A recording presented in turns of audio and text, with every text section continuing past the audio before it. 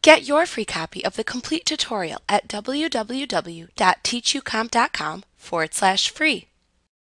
You may find that you need to add a citation in Word, but you don't have one yet. In this case, you can insert a citation placeholder in Word to mark the location in the document for a future citation. You can then come back and edit the placeholder to insert your citation information later. To insert a citation placeholder in Word, place your cursor into the document where you want to insert the citation placeholder. Then click the References tab in the ribbon. Then click the Insert Citation drop-down button in the Citations and Bibliography button group. In the drop-down menu that appears, choose the Add New Placeholder command to open the Placeholder Name dialog box.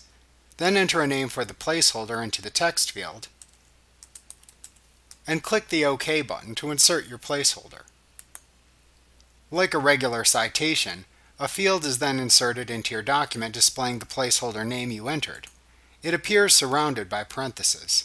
When you click the citation placeholder, a drop-down arrow appears that lets you access a menu of options to edit the citation and source. Like what you see? Pick up your free copy of the complete tutorial at www.teachucomp.com/free.